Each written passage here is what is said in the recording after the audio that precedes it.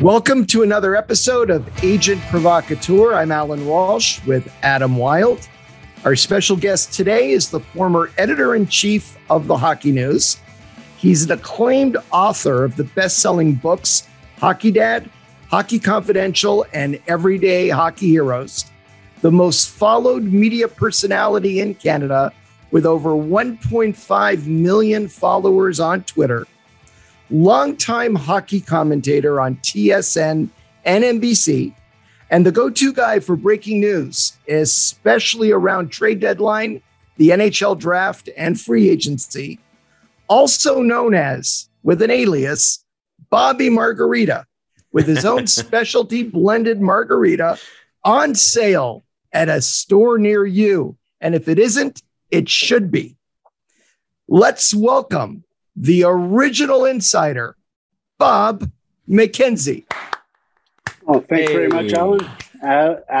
Allan, thank you very much for having me on. It's great to have you here. It's so good to have you. Bob, I've always been fascinated with how people got their start in the hockey industry. So I know that you graduated from Ryerson, and can you tell us how you got started, where you went from there? Well, I went to Ryerson for journalism. All I ever really wanted to be when I was young, like every kid who grows up in Toronto in the 1960s, I wanted to be a Toronto Maple Leaf and play in the National Hockey League. But I think I was, I think I was always really good with objective analysis, and even as a 10 or a 12-year-old kid. And so when the Leafs were winning their last cup in 1967, I knew I was never going to play in the National Hockey League, even though it would have been, quote unquote, a dream. But when I'd read the Toronto Star, the Toronto Telegram, or the Globe and Mail, and I'd read Red Burnett or Milt Dunnell or Jim Proudfoot or Frank Orr or Rex McLeod or Trent Frayne or any of the great sports writers, I used to keep a scrapbook. And so I was almost as interested in what they did for a living as I was in Terry Sawchuk and Johnny Bauer and Tim Horton and Alan Stanley and Dave Keon and the Big M and all the players I idolized growing up. So I always had an appreciation for the printed word, and I also sucked at math and science, and I knew that whatever I was going to do, it would involve either writing or speaking. Because I couldn't really do anything else. So anyways, long story short, I went to Ryerson. My goal was to be a beat writer for in the National Hockey League, to work for the Toronto Star or the Toronto Sun or the Toronto Globe and Mail and cover the Leafs. And that was basically all I wanted to do. When I my first newspaper job was full-time anyways, was I had a summer job at the Sault Star in Sault Ste. Marie in the summer of 1978. That was the summer that Wayne Gretzky left the Sioux and signed with the WHA. That was also the summer of the Baby Bulls, when Johnny Bassett signed 6 guys to the contracts, and Craig Hartsburg played for the Greyhounds then. So I was actually working news that summer, but the actual Baby Bulls story broke while I was in the sports department for 2 weeks that summer. So it was exciting for me to get to cover hockey stories, and that was kind of the start of things. And then I got hired full-time when I graduated Ryerson and covered the Sioux Greyhounds, and really enjoyed that, and then kind of just was a roller coaster after that. So you went on to become the editor-in-chief of the Hockey News, and you were there for many, many years. How did you get involved with the Hockey News? Well, I was in the Sioux for 2 years, and I wanted to come back to Southern Ontario. And in Sault Ste. Marie, the economy wasn't great at the time. The steel industry was in the tank, Algoma Steel and what have you. And my wife couldn't get a job in Sault Ste. Marie. We were pretty far from home, and we just decided, okay, I'm gonna bet on myself. I'm gonna go back home to Toronto without a full-time job. So I left the Sault Star, and I got a part-time job at the Globe and Mail. I worked on the rewrite desk 2 days a week. I did some freelance writing, junior hockey for the Globe and Mail. I was doing a lot of freelance writing for the Hockey News and a junior hockey magazine, and a separate junior hockey magazine. And my wife was able to get a really good job at Phillips Electronics in Scarborough. So I was doing that and grinding away on that. And then while I was doing stuff at the Hockey News, they said to me, "Hey, would you be interested in being the editor?" And I said, "Well, what do you mean?" And they said, "The editor in chief." And I go, "Are you crazy?" I'm like, to this 82, I was 25 years old. Wow. And I'd had one, and they go, "Well, you've got a lot of the things we're looking for. Our editor is leaving. We have to hire somebody, and we need somebody who obviously knows hockey, but also can edit copy, work on the desk, write headlines, do the production part," which is stuff I did as part of my job at the Sioux Star. And I said, "Well, yeah, sure, of course I would." And so I went through the interview process, and they hired me, and against all odds. So on June 1st, 1982, I took over as editor-in-chief of the Hockey News at the ripe old age of 25. I always remember walking into the offices on King Street in Toronto, and I met everybody. There was only a staff of 8 or 9 at the time, probably. And I met everybody, and they said, "Here's your office." And I'm like, "Oh, okay." And I walk into the office, and I close the door, and I sit down, and I look around, and I go, "What the hell do I do now?" I don't even know where to start. I was absolutely terrified. But it wasn't long. Then I went to Montreal for the draft, Gord Kluzak, Gary Nyland draft. I remember that, and it was on my way. Do you remember that first episode coming out, or first release, first Hockey News cover, putting all that together? Was there some nerves associated? Oh yeah, big time. So I'm pretty sure the first issue I did was probably draft related, and it probably was a picture of Gary Nyland and Gord Kluzak and the top guys in the draft, if I remember correctly. So I had no idea what I was doing, but I figured it out as I went along. And back then, there really was no breaking news because there was no social media. It was much more profile oriented. Am I right? Well, there was no internet. Right. Yeah. Basically. I mean, you can't even begin to imagine the lack of technology that went along with that job. When I started at the Hockey News, the correspondents who wrote stories for us, they mailed their stories to us. Wow. They mailed them, hard copy. And then we had to have somebody re-input them into a system that would lead to the story. It's just insane when you really think about it. And, so they'd be in the mail. The stories were pretty stale by the time we got them. And then they improved that, and we got something called a telecopier, which was the forerunner of the fax machine. And it was a big boxy thing. And you literally would have to type your story out on a piece of paper. And then you would take it and put it in, and there was this drum that rolled around, and it took either 4 minutes a page or 6 minutes a page, depending on how much resolution you required. And you would take a phone, the old phone with the double end, and there was an acoustic coupler built into this telecopier, and you would dial up the number, and there'd be a telecopier at the other end, one machine talking to another machine, and you'd plug the phone in, and then it would start, and a brush would literally go down this drum as it rolled, and it just basically took the contrast between white paper and black type and reproduced it at the other end like a shadow for all intents and purposes. And that's, that was how we got our stories initially. It wasn't that long that I was after that we did get computers and we started to enter the technological age. But, the internet was non-existent, at least for us at that point. Well, my first year in the business was 1995. And I remember vividly waiting for the Hockey News to arrive and going to the back, because the Hockey News had the box scores, and the box scores in not just in the NHL, but the American League. Yeah. So when you wanted to know how guys were doing and how many points they had, literally that was the resource, and you were getting the info a week late. And I vividly recall, calling guys and saying, "Hey, you had a pretty good week last week." And I'm getting the information 7 days after the fact. It was probably 2 weeks late, to be honest with you.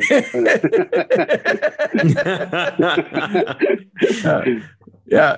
I also remember vividly being on the road from places like Montreal to Ottawa, Montreal to Toronto in a car. and stopping off at a gas station and going to a payphone in the winter in a booth that's outside, minus 15, and calling my office and getting a voicemail and listening to my messages and pulling down what was urgent, and then standing there another 20, 30 minutes and calling people from that payphone, having to talk to them before getting in my car and going another 100 kilometers before doing it all over again. Well, wow. Just to revisit that similar type story, but bringing the telecopier into it, I was on the road with the Sioux Greyhounds and we stopped in a little motel, and it was one of those motels where they let you in, they give you the room, and then there's nobody there. Like they leave, there's nobody manning a front desk or anything. And so there was no phone to call out on. It was just like a house phone that went to the front. And so you couldn't make a call. And I had a story written that I wrote on the bus on a typewriter after a Greyhound game. And so now I'm thinking, how am I going to telecopy my story back to the Sioux Star? So I went out to look. There was a payphone out towards the parking lot area, and fortunately, there was close to another building. The payphone was near another building, and there was an electrical outlet on the other wall. I had enough extension cord where I could run the extension cord from the wall into the phone booth, bring in my telecopier, and plug it in, and then get my story, and then dial on the payphone, call a collect call to the Sioux Star. And then 4 minutes a page, and there was probably 3 pages. So I was like, 20 minutes, 30 minutes in a freezing cold phone booth while this terrible technology did its thing. Oh, jeez. Unreal. You have to really want it, guys. It seems like, it's listening to the two of you talk about it and the way you'd have to, manage your jobs at that point. Talk about wanting it. Right now, everything's so immediate. We can get a hold of each other immediately. When you talk to people, younger people today, I know both of you get approached all the time by younger people that want to make it in both of your businesses. Are you able to contextualize stories like that, or does it kind of go over people's heads? Well, I think it probably goes over people's heads because everything is, you just assume the world we live in now is the way it's always been. And it was, and it was, there are pros and cons to it. In the old days, when your workday was over, your workday was over. They couldn't get you. They couldn't find you on this, and there was no social media, and you couldn't break news 24/7. I mean, if the team had finished its practice and wasn't playing that day, and your deadline had passed and your paper was printed already, you could go to the bar or go to bed and feel pretty secure about not worrying about anything. So you were on, and then you were off. And now everything's on all the time. Yeah, exactly. You're on all the time, literally 24/7. And it seems that, when you have a lot of things going on, there is always a fire amongst somebody somewhere where they need you, and they need you now. And it could be at 11 p.m. It could be at 1 o'clock in the morning, but somebody needs you somewhere. So you're always on, and that can really wear you down over time. Yeah. Right. And that's one of the reasons why I was semi-retired when I did it. So Bob, you continue on at the Hockey News, and the Hockey News grows. Obviously, like when I was a kid, I was a subscriber for a decade or more. It was biblical. When that showed up in the mail, because it was always the biggest piece of mail in the mail, it was an exciting day. So where does your story go? Because you start, last kind of we left it here, 25 years old, you're just kicking off. Can you talk about the rise of the Hockey News and your part in that throughout the 80s? Well, it was, I really enjoyed my time at the Hockey News. We assembled a really good team, and I thought we did a good job given the resources that we had or didn't have. And it was funny because we were sort of front row seat to the changing world that we lived in. So in terms of the question I get asked a lot is, so how did you go from being editor-in-chief of the Hockey News to being the Hockey Insider on TSN? And the short answer to that question is two things basically happened. Number one, the Hockey News was looking for ways to up its game. You know, because you're a weekly publication and you rely on having to send it out via the mail, hard copy via mail, you lose the immediacy. So we had a publisher and business people who worked for the Hockey News who were looking for ways to try and monetize and become more current without diminishing the importance of the printed sheet of the Hockey News. So one of the ideas they came up with back in the day was sort of the 1-800 hotline number. And, you know, if you've ever used to watch, Adam, you're too young for this. Allan will probably remember this, but, and so a lot of people of our age, but like if you watch late night television back in the day, there would be all sorts of really creepy ads for guys to phone, you know, these sex chat lines and whatever. And they were always like 188 and you paid like some ridiculous amount of money per minute to go and talk to a woman or whatever. Well, the same principle was at work though, where people started to say, well, you know, if people who have interest in this particular subject are willing to pay to use the telephone, why can't we do that? So we actually started a hotline at the Hockey News. It was like a 188 number. And it was basically me. And that was the first time that I ever remember being called the Hockey Insider, because the Hockey News billed it as, you know, call up and get the, you know, the inside news from Hockey Insider and our editor-in-chief, Bob McKenzie. And so people would literally pay like, you know, $30 or $20 or whatever to call up and get a 3-minute or daily rundown on what was going on in the National Hockey League. And so I kind of started doing a little bit of that. And we didn't do it every day, but it was like a couple of times a week type thing. And so that started to happen. And right around the same time, TSN started to do a lot more NHL games, and they started doing pregame shows and postgame shows. And back in the day, I remember like on Monday, I always remember they had a game on Monday night, and there was usually only one game in the NHL on a Monday night. TSN would have it, and they would start it at like the game would start at 7:30, and so they would come on the air at 7 to do a half-hour pregame show. Then they would do the game, and games back then used to end in like 2.5 hours.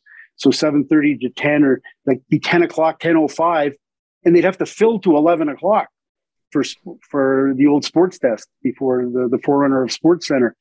And so because I was doing some of this stuff at the Hockey News and I knew some people at TSN, they called me up and they said, hey, do you think you could come in and after the Montreal-Washington game on Monday night and watch some of the game with us and then post-game do a little something in the post-game show? And I said, yeah, sure. So I kind of started to dabble at that a little bit. But what the other thing the Hockey News did was they bought a half-hour magazine show on TSN weekly. It's called the Hockey News Television Edition. Jim Van Horn was the host. They produced all the content, but there was a 2-minute segment. Part of the deal was they had to have me on the air for 2 minutes to do a quote unquote insider segment.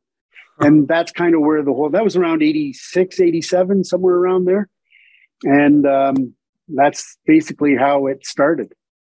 That's crazy that started there like that. I never even, you'd never even conceptualized that there'd been a starting point to this thing. It's something that growing up, I was born in 88. So for me, insider's always been a part of the game. So that's crazy. Anyway, Allan, go ahead. One second, Allan. The funny thing is, and I didn't realize this, there's a really good book about ESPN. It's that. Those guys have all the fun?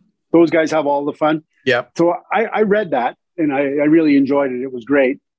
And I didn't realize it when I got to the chapter about Peter Gammons, who was the baseball writer for Boston Globe, and then became the quote unquote ESPN baseball insider.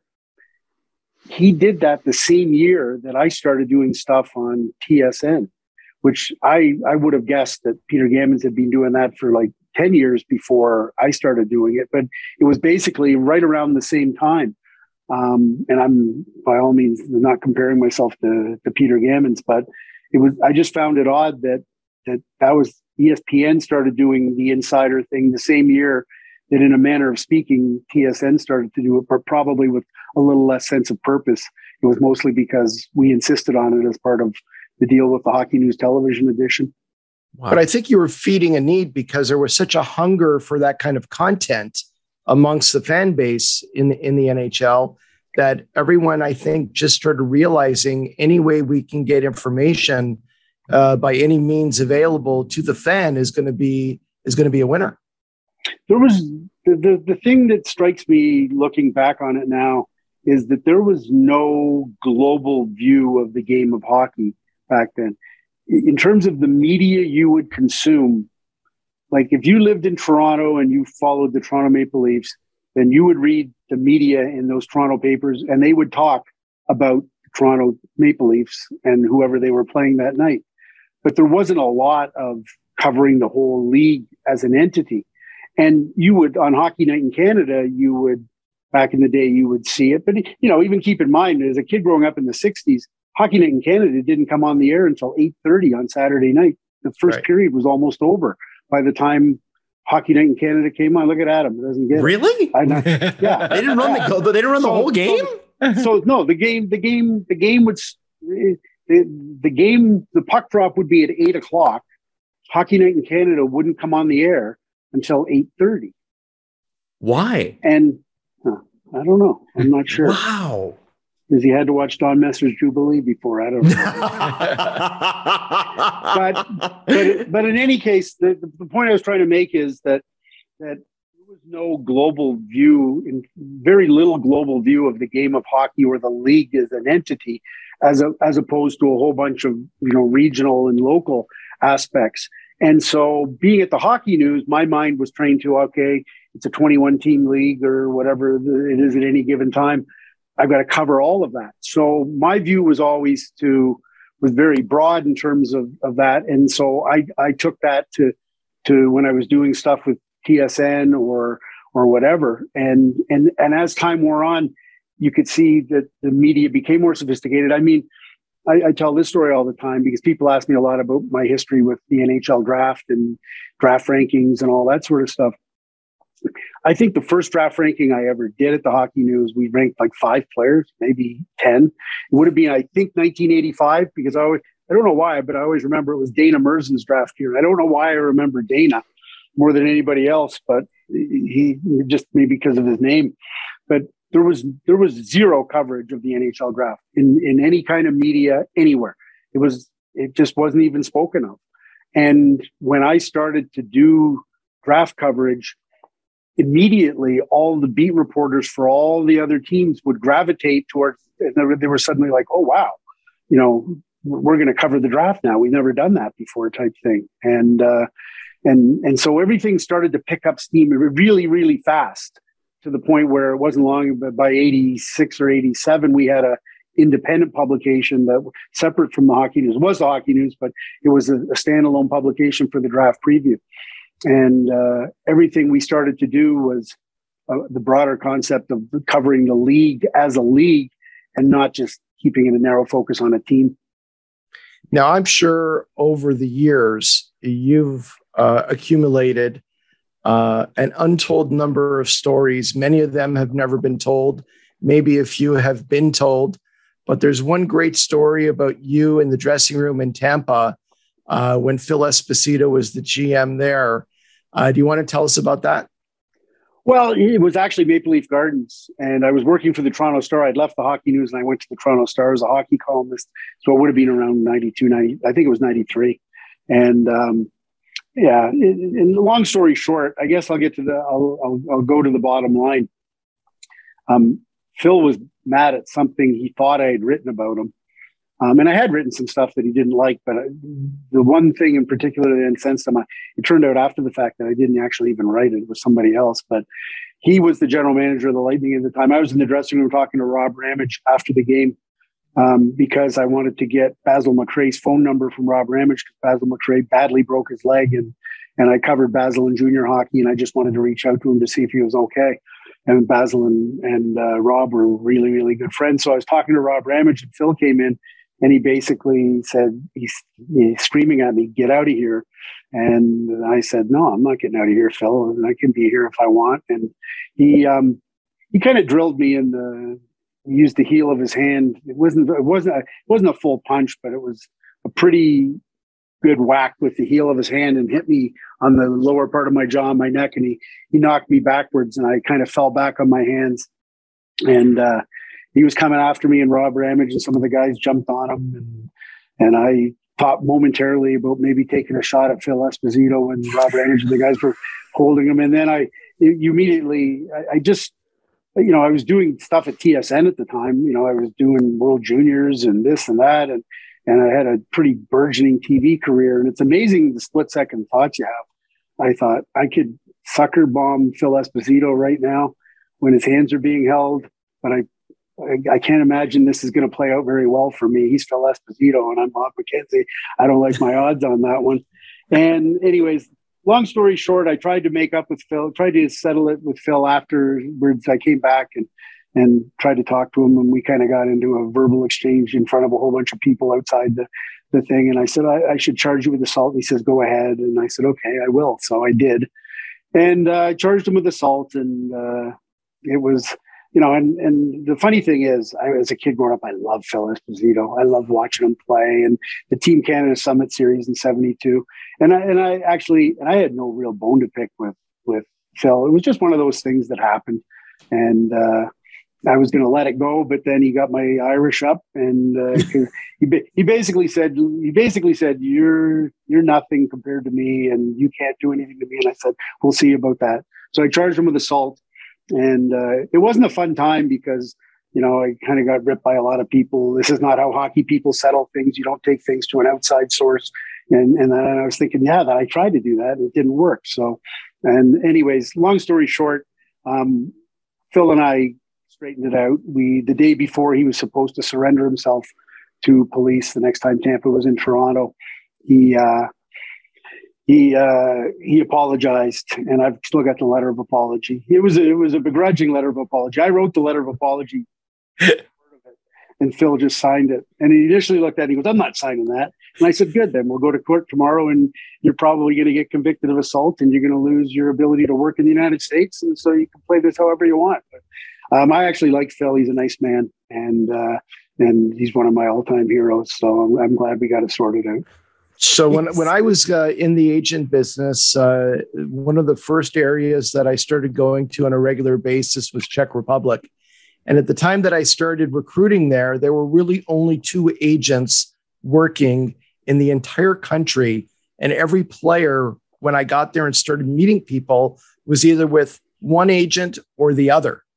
And I went in and started recruiting, 16-year-old players. And it seemed that every 17-year-old in the country was signed, but not many 16-year-olds. They sort of had a gentleman's agreement not to start recruiting players until 17. And I went in and I signed a bunch of the top 16-year-olds traveling all over Czech Republic.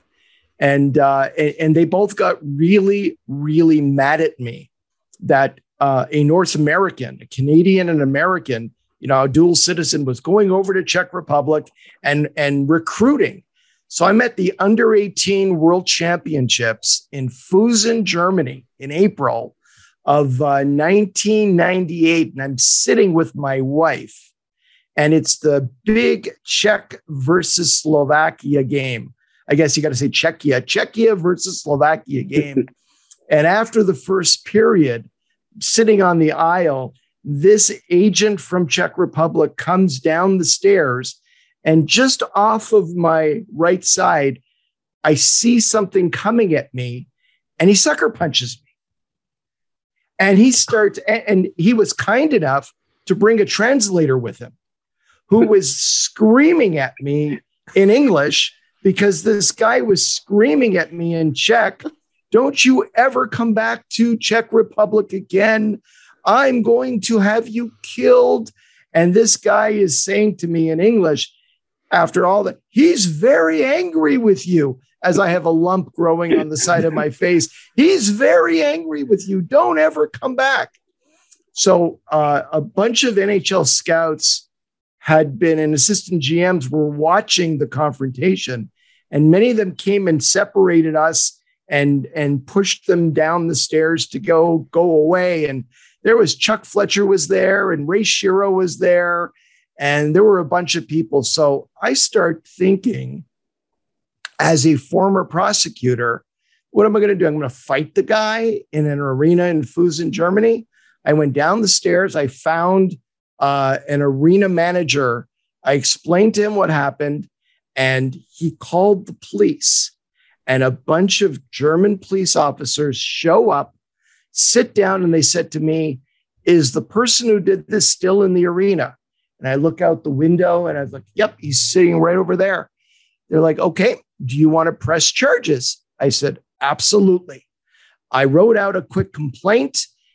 I couldn't believe it. The officer picked up the phone and called the judge on the phone and read the complaint and got a warrant approved by a judge.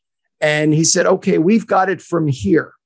And during play in the second period, 6 officers went running up the stairs, moving people out of the way, grabbed this guy, dragged him out to the aisle, jumped on him, put him in cuffs, dragged him down the stairs, picked him up. They had opened a door to the back of the arena, ran him out. There was a paddy wagon that was open, and threw him in there. And then you hear the siren going. He was actually sitting at the time that the police came for him with a bunch of the Czech parents of the players who were on the ice. And one of the parents was the mom and dad of Martin Havlat, who had a big meeting arranged with this agent at the end of the game. Wow. And Mrs. Havlat told me later, when they saw all this happen, she told her husband, "There is no way we're meeting with this person, and there's no way we're going to have this person represent us." And Martin ended up signing with me and is one of my closest friends, and I represented him for his entire career. Wow. So we have a similar story here about. I have to tell you, gentlemen, the podcasting business is far less combative. I have not fist fought anyone yet as an adult. So There's still time. So Bob, you mentioned you moved to the Toronto Star there, and that was also like must read if you grew up in Toronto for sports. You and Damien Cox and a few others there were, every Saturday, Sunday, you're reading, the papers and that sort of thing, especially around the Saturday night games. But I want to ask you about, TSN itself and you jumping on and obviously becoming the figure that you are now. And I know that you're an extremely humble person. So this would be not that humble, but yeah. But it's one of those where I think I look at the way the sport's grown since about the year 2000, and you were at the forefront of that in terms of just how much the broadcasting world has changed. Can you talk about what it was like at TSN when you were first there versus, say, even 5 years later?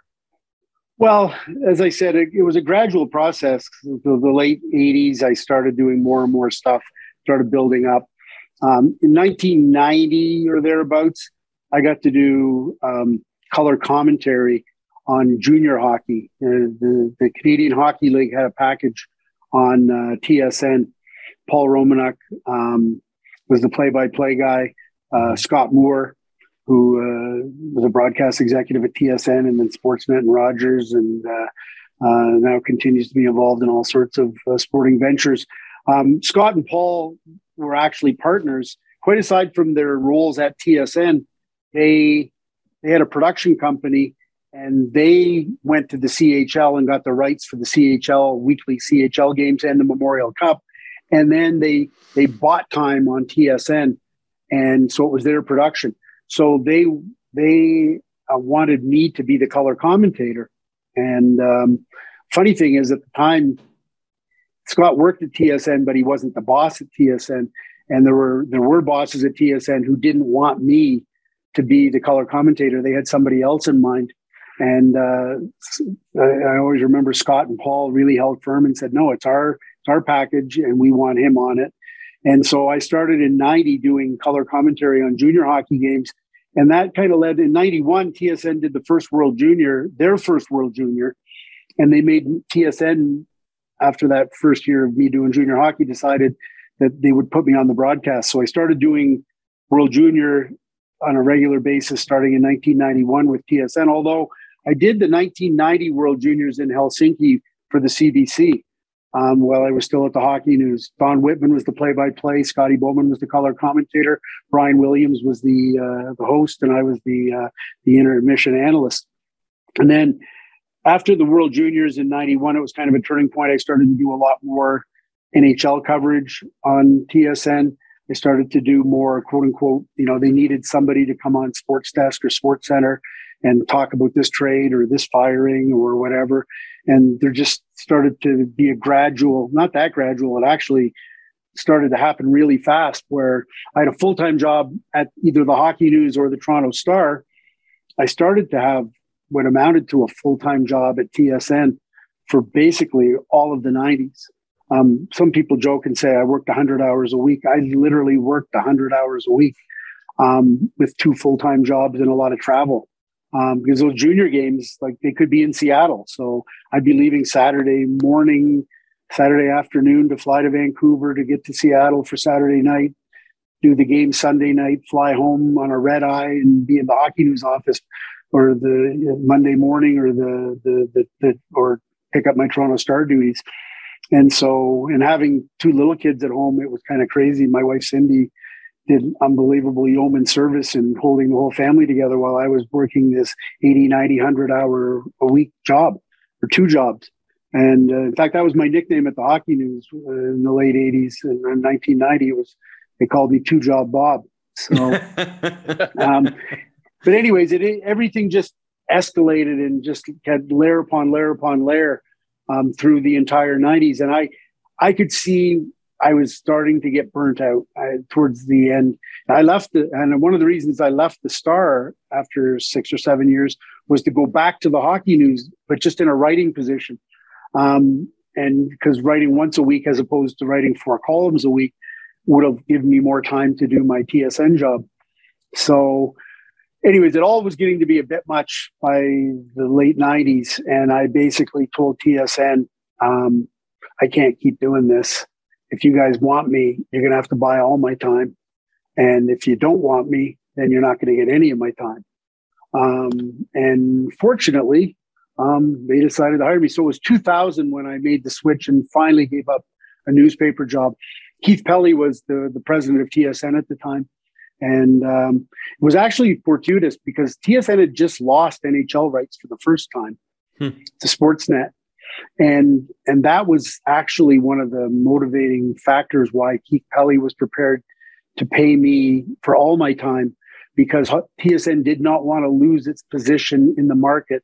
They felt like they'd forged a pretty good position as with TSN.ca and the amount of hockey they did, junior hockey, World Juniors, NHL rights, even though they lost the NHL rights in the late 90s to Sportsnet, that they felt like we got to maintain our position in the marketplace as, the source for all things hockey.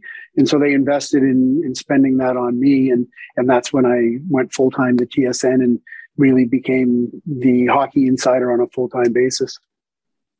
Now, at the same time, you later on in TSN in your career started writing books, and I believe there's 3 that you've authored right now or authored and edited.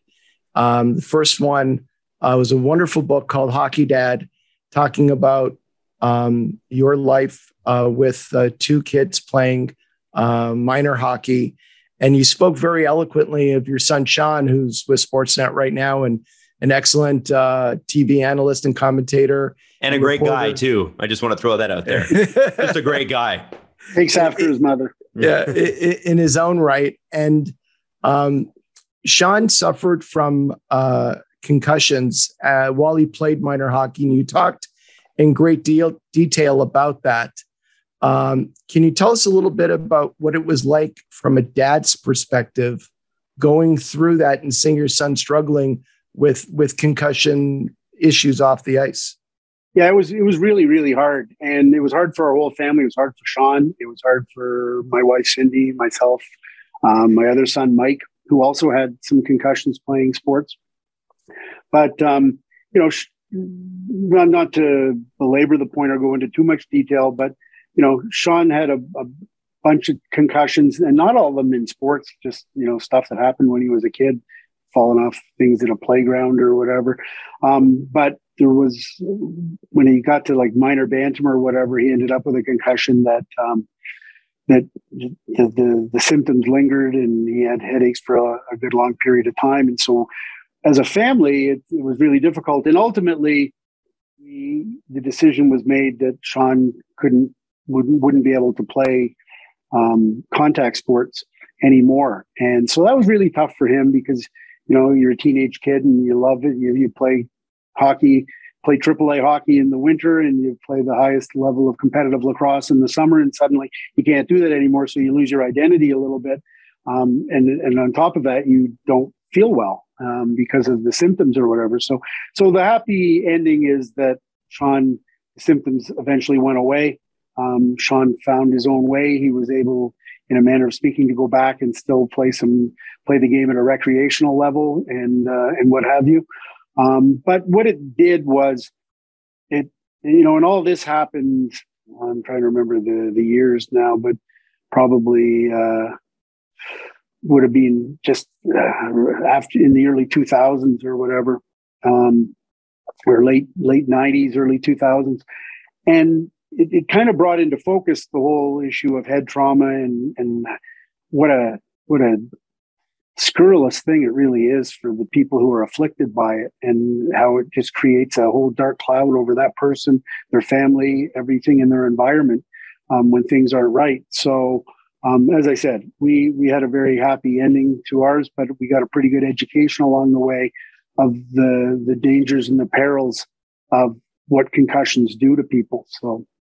Do you think the NHL over the years has done enough in regard to keeping players safe with head injuries and so forth? Department of Player Safety. Well, what I would say is any question that would be framed like that, I would frame it as the NHL, the NHLPA, the players who play the game, the coaches, the managers, the owners, all that falls under the umbrella of the NHL. I was a pretty strong advocate in the early.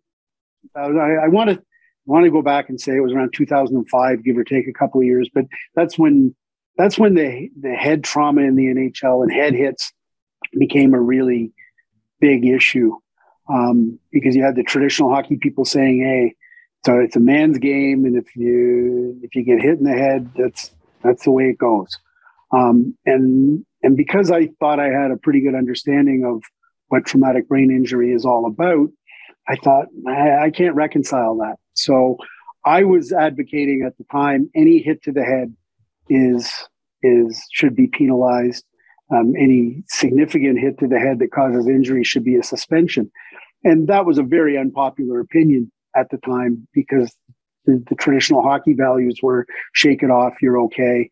And if you put that rule in place, no hitting in hockey. The essential quality of the game of hockey is contact, and if you don't have it, then if you start legislating against worrying about hits to the head, and so the short answer is no. I didn't think the NHL did enough then, but then I think they started to recognize the perils of it, and they started to do Rule 48 and some other things. But and honestly, myself, when you get on a soapbox and you start to become a little one-dimensional in terms of penalize these hits to the head and suspend this guy and suspend that guy and everything, you start to feel a little bit like a one-trick pony, and people start to get sick of you, and you start coming across as a little bit righteous. And so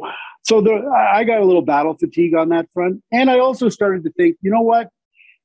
It's a complicated situation because the guys who play the game themselves, the players, they're not very many of them are pushing for change. Not very many of them were pushing for better health and safety.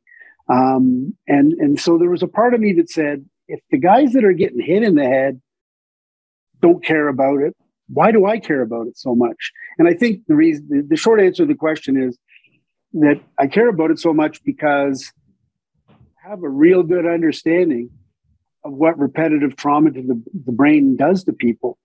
Right. And I always used to I can remember going on all sorts of radio shows and what have you back in the day and telling and saying to people, I fear that we are going to be in the professional sports, but hockey in particular is going to be in for a world of hurt where entire generations of players are going to be debilitated by the trauma that they suffered.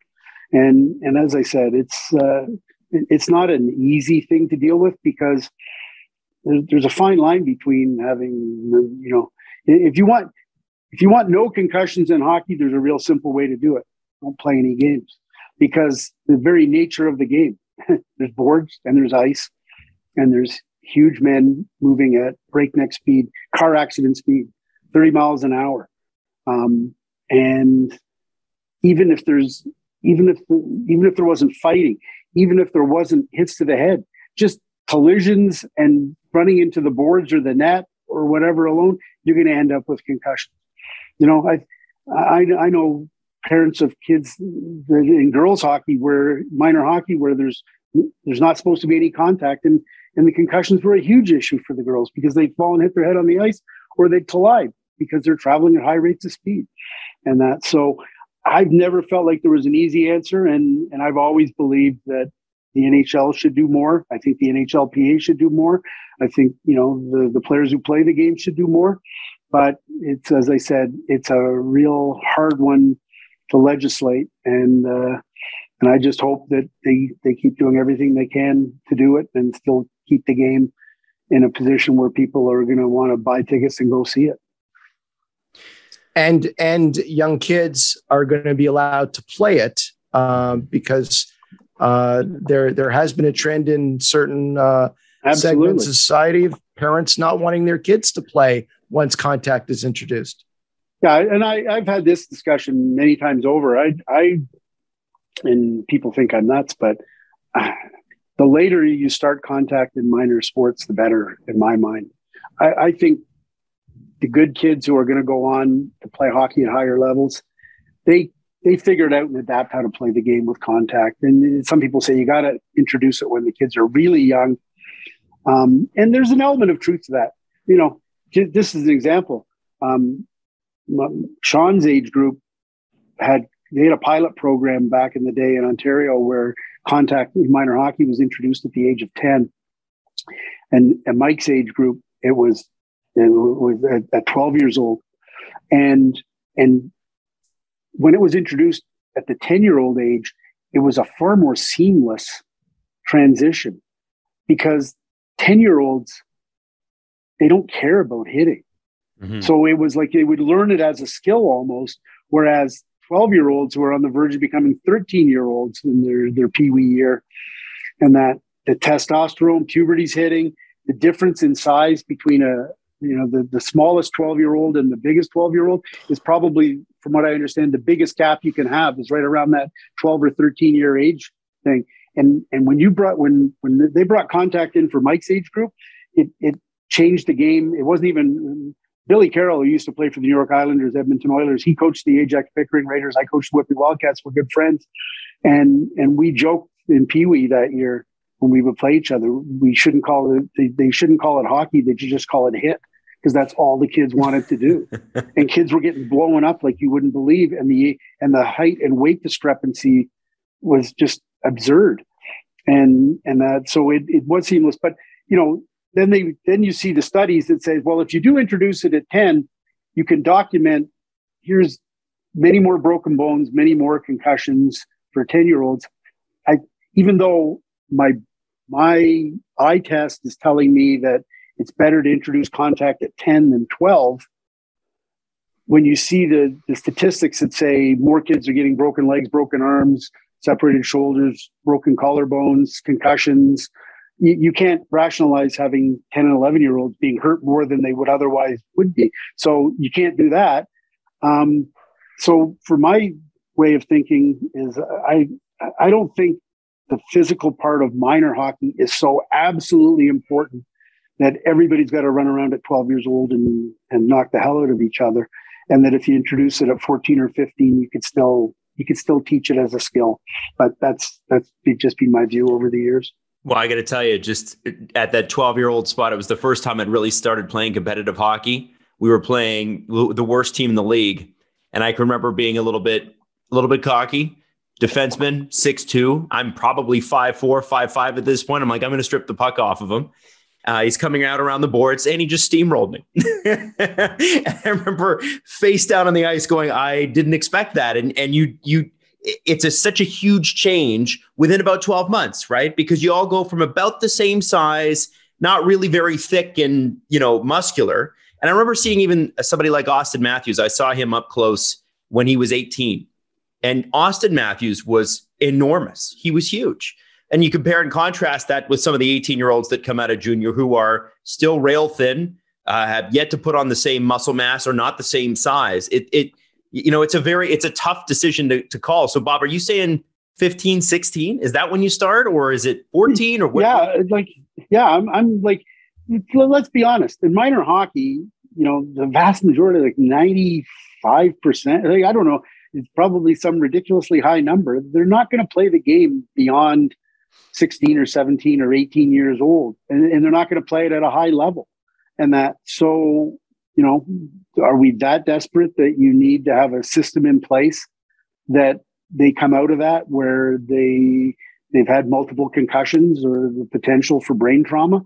Hockey can still be a great game. And I realize it's heresy to a lot of people, and the physical part of it's important. And as I said, you can't legislate concussions or injuries out of a sport like hockey. Because the minute you put boards and ice out there in a contained area and 10 skaters out there moving around at a high rate of speed, there's going to be a lot of injuries. But I just think, the flip side to the argument that I used to make to people was, Chris Nyland, could he fight? Yeah, he could fight. George Peros, could he fight? Yeah, could he fight? Kevin Westgarth, could he fight? Yeah, he could fight. Well, what's in common there? Well, they all played college hockey, and there was no fighting in college hockey. If you fought, you didn't just get kicked out of the game. You could get kicked out for 1 or 2 games. And that these guys adapt. So they managed to play the college game without fighting. Then they went to the National Hockey League and they said, okay, fighting's not only permitted, it's encouraged here, and I can make a really good living at it. And so that's what I'm going to do. Athletes are very adaptable. And I think I remember somebody telling me that in Sweden, at one point, they never introduced contact until 15 years old. And I thought, well, you know what? That Peter Forsberg guy, he figured it out. So did Boris Salmon. Bob, one of the things you're doing right now, and thank you for making time on such a busy week for us, is the World Juniors. And one of the things Allan and I were talking about before the show is the growth of that tournament. And the fact is that, before TSN really jumped on board with this, it was sort of a tournament that, like the draft, people really didn't pay a whole lot of attention to unless you were very close to the game. And it seems to be so fun that even you will come out of retirement to continue to do it over Christmas and spend time away from your family. So I wanted to talk to you. I wanted to ask you about where the juniors started to where they are right now. And if you got any great memories that you'd like to share that make them so special to you. Wow. I don't even know where to go with the memories, because I can talk about so many things I can remember on the ice. I can remember so many great stories off the ice. And it's funny the way the mind works, because I can think of a whole bunch of quirky stuff that has nothing to do with the actual games. That's your memory of it. So I'll tell a quick funny story as an example. So it's the 1986 World Juniors. It's in Hamilton. It's the very first World Junior Championship I'd actually physically attended myself. From a hockey perspective, what I remember is in the gold, there was no gold medal game back then. You just played. It was the round robin, 7 games. Canada's playing Russia, and Copps Coliseum sold out, and it's just roaring. And Jim Sandlak, Alexander Seamak, ass over tea kettle into the penalty bench, right into the penalty bench with a big hit, and the entire place erupts, and everybody's like, "Rawr!" And the roof is coming off Copps Coliseum, and Jimmy Sandlak's a big man, and so Alexander Seamak, who later came to the NHL, and his nickname was KGB because everybody thought he worked for the KGB. So I can always remember sitting in the press box, and I looked down at Seamak in the penalty box, and his head, his helmet was turned sideways, and his visor was all crushed down. And he was there, and he looked around like, oh, okay. And he took his helmet and he fixed it, and he hopped over the boards, and the puck squirted out, and he went down and he grabbed it and scored. He scored a goal, and it led to the Russians, or the Soviets back then, I guess, winning the game. And I don't know why I always remember that, but it was just so matter of fact, like, oh, my helmet's on sideways here, my visor might be broken, but oh, there's the puck, I'm going to go score. And if you know the way Alexander Seamak played hockey, that's kind of, he was like really, really understated. He had like no expression on his face or whatever. It was just like, and the whole place is roaring, and then the air came right out of the building, and the Soviets went on to win. But the story I wanted to say for Allan, because he would really appreciate one of the people that's involved. So it was myself, Sherry Basson, John Herbert, who was a legendary sports writer for the London Free Press, and Ed Chenoweth, the president of the Western Hockey League. And Ed was somebody who was very instrumental in getting Allan started in the business.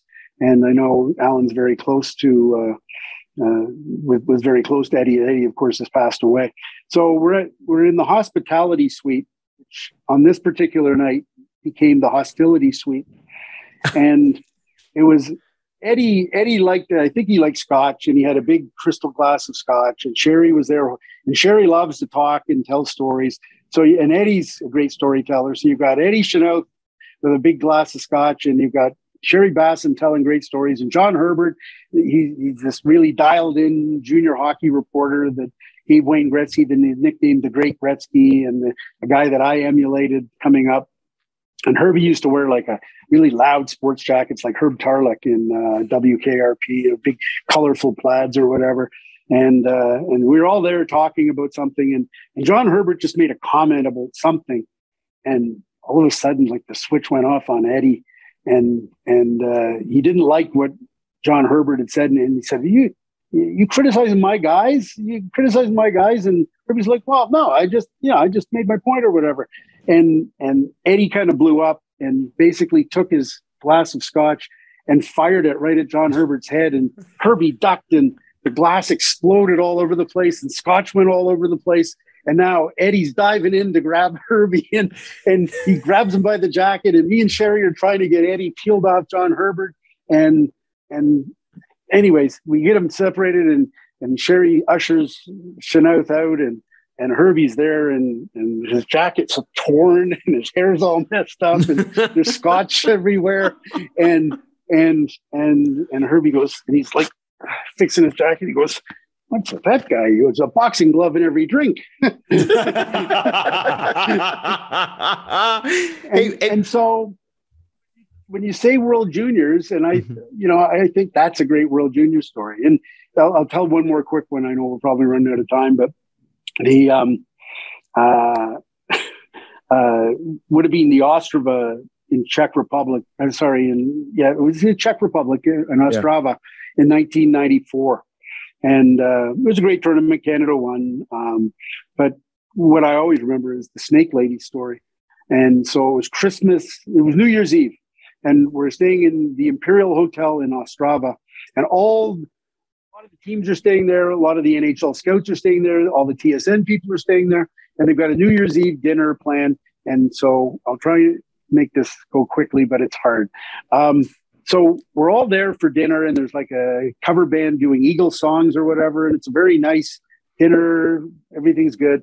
And then all of a sudden around 11:15, Suddenly a big commotion, and in comes like flamenco dancers all dancing around the dance floor. And we're like, oh, that's a little bit of a New Year's Eve show. What the hell? And then they leave. And that was 5 minutes of flamenco dancing. And then a magician came out and he started doing tricks, and everybody's like, oh, this is awesome. And then the magician was gone. And then out comes a woman, and the best way I could explain her, if you've ever seen the show I Dream of Jeannie, she had on like chiffon robes and the scarves and everything. And she had a big wicker basket that was about 4 or 5 feet high. And she was dancing around, and slowly but surely some of the chiffon robes are coming off and the scarves are coming off. And you're like, and so we're all kind of sitting there, and someone said, do you think she's stripping? And they're like, no, look at this crowd. It's people, they got their family here. There's NHL scouts, the wives and kids are there. And it couldn't be. And so they were going a little further. And then all of a sudden I said to somebody, I said, she's stripping. and she was. And that wasn't enough. So next thing you know, her top is off. The next thing you know, her bottoms are off.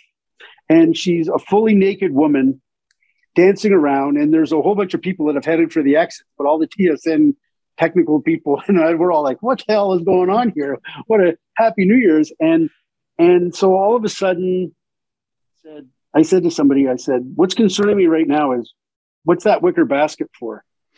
and suddenly I got my answer. She knocked it over and she emptied it out, and there was about a 6-foot live snake. And so now she's dancing with the snake.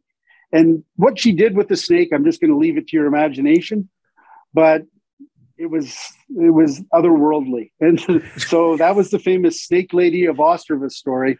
And about 11:30 or 11:40, like a half hour later, the whole thing. So flamenco dancers, magician, Snake Lady, and all of a sudden she just picks up, throws a robe on, and the whole traveling troupe goes rushing out the door, and just like that, they were gone. And we're like, wow, it's not every day you see that. No. And so then afterwards, we went to another bar, and we were in that bar. It was called the People's Disco. And they were setting off fireworks in there for New Year's Eve. But around 1:30 in the morning, suddenly flamenco dancers showed up on the dance floor at the thing. And I said, they're back. And this traveling troupe was going around Ostrava on shows, and the whole show was going to play itself out again. Flamenco dancer, magician, and Snake Lady at the People's Disco. So double bill. That was the 1994 World Juniors. So those aren't the kind of World Junior stories most people remember, but I do. Hey, Bob, one last question here from me, and I don't want to speak for Allan here, but I want to know, because you deal with everybody, you know everybody, you got a correspondent. What's Allan Walsh like as an agent? What's your impression? Well, he's a very strong advocate for his clients, and that rubs a lot of people the wrong way, whether they're in management or other agents or whomever. But Allan doesn't really care. He just wants to look out for his clients, and if he's okay with it, if his clients are okay with him, I think that's all he really cares about. Because I guess that essentially is the job description. He's their representative, and a lot of Allan's clients speak glowingly of him, and they've been with him for a long, long time. And as he mentions, guys like Marty Havlat and David Perron and others, they have a special relationship. Mm-hmm. And have you ever gotten a call from Allan? Oh, yeah. I get calls from all the agents, and they've gotten lots of calls from me. Okay, fair enough. But it's funny. One of the things I've always prided myself on is I've gotten along with a lot of agents, and it's not unusual for agents to be really mad at me, because sometimes you have to report things that put their clients in a bad spot. There's lots of examples where I've had stories that I'm breaking or whatever that the agent would prefer I don't break, simply because it puts one of their clients in an uncomfortable spot. So I can be pals with agents. I can be pals with Alan Walsh or Don Meehan or Rick Curran or Pat Brisson, or go up and down the list. I could list them all off because I deal with all these agents and I'm friends with a lot of these agents, but friendship can't get in the way of me doing my job any more than I would expect whatever level of friendship the agent might have with me would get in their way of representing and taking care of their clients. I mean, I think that's the one good thing. I always used to joke about agents. The reason agents and media get along so well is because we're both at the bottom end of the food chain. That coaches and managers and owners and everybody else. I'm not sure who's lower, whether it's the media or the agents. It depends on the day, I guess, and what the media might have written. It's whatever. A fight to the bottom. But we have a lot in common on a lot of occasions. Yeah, I've got one more question, Bob. Can you tell us a little bit about how Bobby Margarita came to fruition? Well, 5 years ago, I jokingly, just for fun on social media, when I went on vacation after Free Agent Frenzy, I posted a video of me mixing margaritas in a frozen concoction maker. And I changed my Twitter handle from Bob McKenzie to Bobby Margarita. And it kind of took off and people kind of got a kick out of it.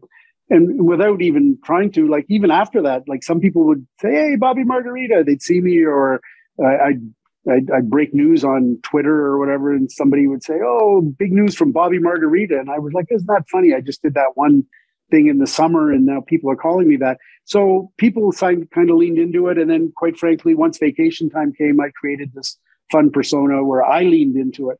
So that was basically as far as it went. But a lot of people did sort of, a couple of years ago, if I posted something, 30%, 40% of the replies would be referencing Bobby Margarita for no other reason than that's how people sort of referred to me. So anyways, long story short, my son Sean and I talked before, wouldn't it be cool to have a drink called Bobby Margarita? Too bad a tequila company hasn't come to us with an idea. And then Sean said, "Yeah, but," he says, "we should even sell merchandise. Maybe we could sell hats or T-shirts, Bobby Margarita hats and T-shirts." I said, "Yeah, it sounds like a good idea, but probably sounds like too much trouble. I don't think so." So last March, he got a call from a guy by the name of Brock James, who used to be a Molson rep in London when Sean went to school there. Now he works for the Ace Beverage Company, which has Cottage Springs, Ace Hill, and really big and ready-to-drink cocktails in Ontario and across Canada. And he wanted to send some beer to Sean. Some Ace Hill beer. And so Sean said, "Yeah, give me a call." So he called him, and they hadn't spoken in more than 10 years. It was just serendipity. And the guy wanted to promote his new beer. And Sean said, "Hey, Bobby Margarita, why not?" And the guy goes, "Ooh, that might be a good idea. Let me talk about it with our guys at Ace." And like an hour later, he came back and said, "You want to do something? Let's see if we can do it."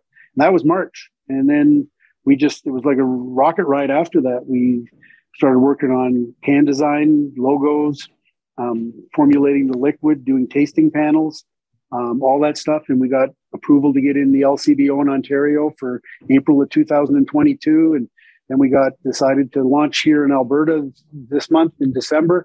We're in Nova Scotia now. We're going to be in Saskatchewan, Prince Edward Island, and in Ontario in April. And it's been a lot of fun. I'm now adding Booze Mogul to my titles. That's awesome. That's awesome. The video you released, the promo video in conjunction with the launch was just unbelievable. Perfect. Yeah. That one, I don't want to give too much credit to my son, Sean, because it goes to his head, but that was his idea. Well, it's been so much fun. The rollout's been fun. And it's, you know what, I think, Bob, I think the crux of it is it's good to see good people win. And so I'm excited for when it comes to the LCBO here in April. Like you said, it's Alberta and it's at the NSLC in Nova Scotia as well. Yes, Alberta and Nova Scotia right now, and Saskatchewan, PEI, and Ontario in April, and hopefully we'll add other provinces. We get all sorts of people. Hey, what about BC? Just then go to the BC Liquor Commission, tell them Bobby Margarita wants in. We'll any word on the United States? No, I don't think there's a lot of complications immediately talking about the U.S. So we're going to try and conquer Canada first, and then we'll go from there. Got it. All right. Well, Bob, listen, you've been extremely generous with your time, going over time, and we really appreciate it. It's been an amazing conversation, and enjoy the rest of the World Juniors in Edmonton. Stay warm. And let's hope everything goes well and we can get down to a gold medal game without any more delays or complications. Okay. Thanks a lot, Allan. Thanks, Adam. Really appreciate you guys having me on. Thank you, Bob. Got it. Thanks, Bob.